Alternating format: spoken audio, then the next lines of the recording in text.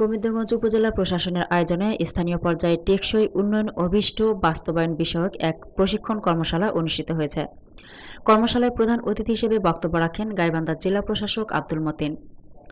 গোবিন্দগঞ্জ উপজেলা পরিষদের হলরুমে মঙ্গলবার সকালে উপজেলা নির্বাহী অফিসার রামকৃষ্ণ বর্মনের সভাপতিত্বে অনুষ্ঠিত কর্মশালায় অন্যান্যের মধ্যে বক্তব্য রাখেন গাইবান্ধা স্থানীয় সরকারের উপপরিচালক মোসাম্মদ রুখসানা বেগম, কৃষি সম্প্রসারণ অধিদপ্তরের অতিরিক্ত উপপরিচালক আবুল কালাম আজাদ, সুন্দরগঞ্জ উপজেলা নির্বাহী অফিসার সোলাইমান আলী, উপজেলা প্রকল্প বাস্তবায়ন কর্মকর্তা জহিরুল ইসলাম প্রমুখ।